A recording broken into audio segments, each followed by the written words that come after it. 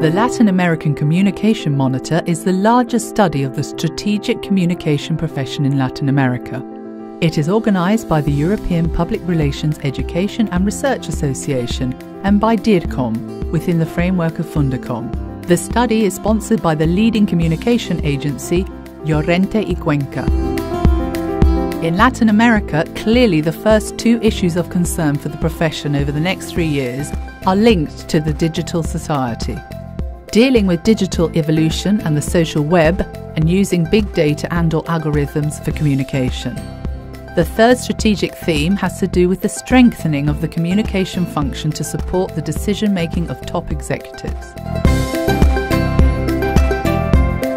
These results are also consistent with the forecasted use of communication channels. Continuing the trend of 2 years ago, communication professionals clearly remain convinced of the importance of digitization, especially through mobile devices.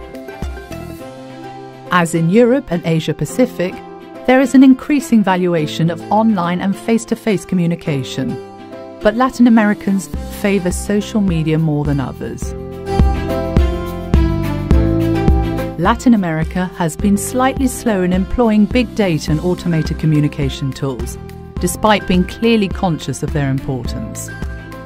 Only a minority are really up to date in the use of big data, and few departments use programmed algorithms for the distribution and creation of content. 62% of communication departments in Latin America use specific strategies to communicate with social media influencers and consider different perspectives to measure engagement.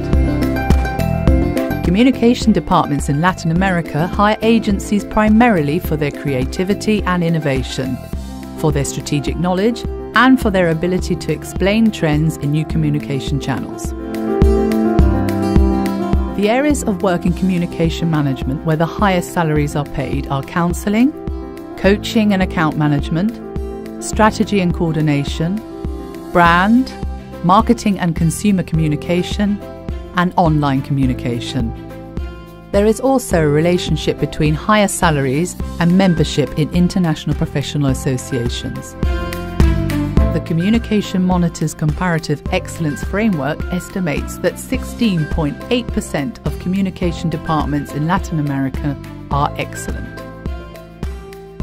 Professionals in departments judged to be excellent focus on supporting senior executives by providing information and knowledge for their decisions and activities. In turn, these departments invest more and better in the training of their communicators. Private listed companies are generally more successful in their communication than public or non-profit organisations.